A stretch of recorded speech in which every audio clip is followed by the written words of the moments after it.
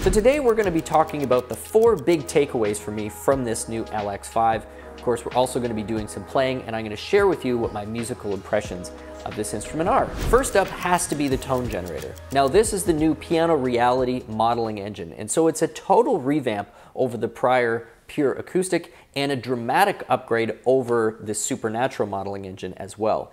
The big takeaways here are this engine is capable of multi-channel digital output straight to the amplifiers. And so we have an increase in fidelity. We also have an increase in the processing speed, which means that the complexity of the model has also been dramatically ramped up. Now, the effect this has on the actual sound that you're getting to your ear, whether you're using headphones or the speakers, which we're definitely going to speak about a little bit later, is an unbelievably clean, tight, and precise sound. Now, as a part of that upgrade, they have also totally changed the different soundboard models that are contained within the editor. And whereas I didn't find any of the soundboard models other than really number 1 and sometimes 5 in the prior generation, there are multiple soundboard models in here that I'm finding very appropriate and enjoyable depending on the space that I'm in and whether I'm using headphones or I'm using the speakers primarily. I've also noticed that the sense of realism that I get out of both the hammer noise as well as the cabinet resonance engine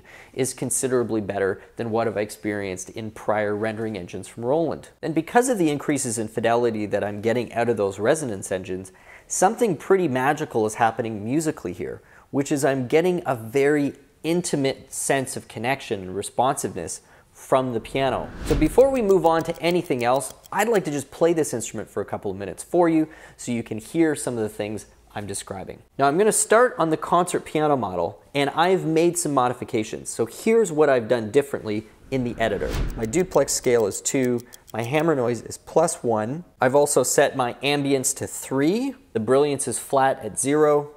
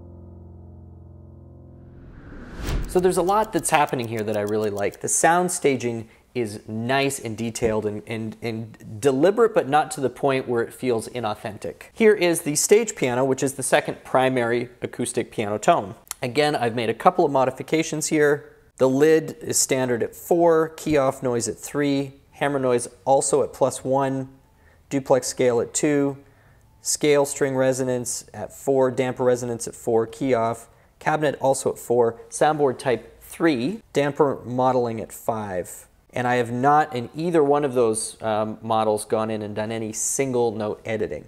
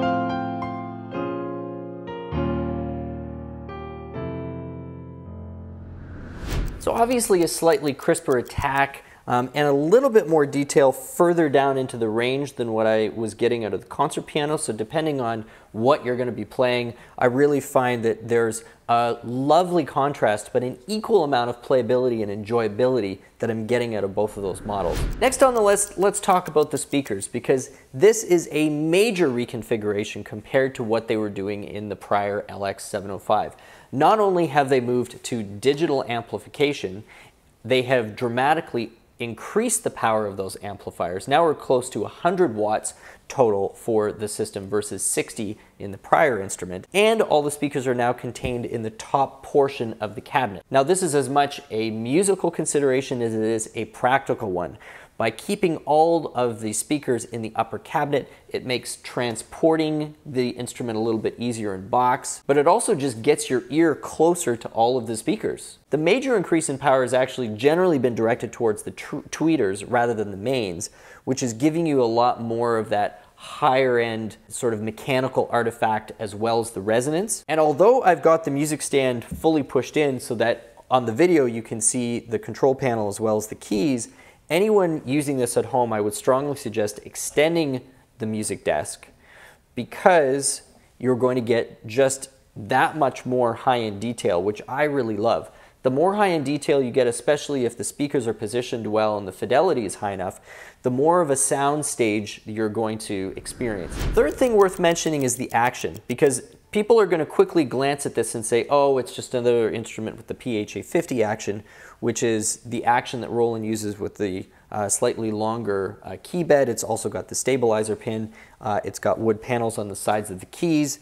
And it's generally speaking been a really well-received professional grade action out in the community. So there are a couple of updates both to the physical action as well as the sensor technology that they're using here. First of all, the PHA actions coming out most recently are physically quieter than the PHA actions from say 4 or 5 years ago. I also believe that they've updated not just the dampening but also the greasing of the PHA-50.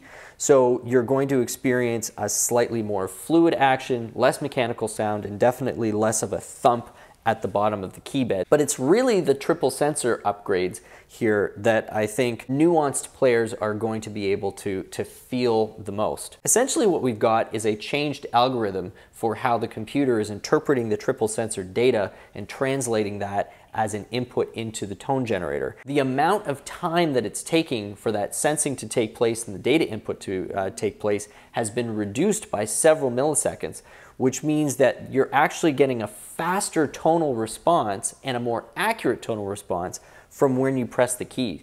This is just going to create a greater sense of connection and responsiveness from the piano, even if it's almost at a subconscious level. But for people who are using this for inputting into a DAW or recording, you're also going to appreciate the fact that you are going to get a more accurate MIDI curve out of this machine. And then finally, the cabinet on the LX-705, I think they've done a really nice job of.